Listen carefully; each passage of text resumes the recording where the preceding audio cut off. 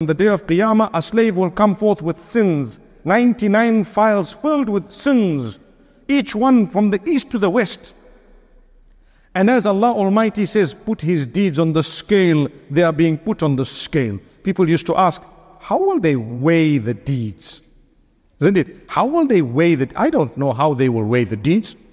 I don't know how they will write the deeds, but I know they write it, and I know they will weigh it, and I know there's going to be a scale of justice, because the Quran says it, the Sunnah of Rasulullah ﷺ says it, I believe in it. Whoever's good deeds are more than the bad, they have won. Allah didn't say whoever does not have bad deeds.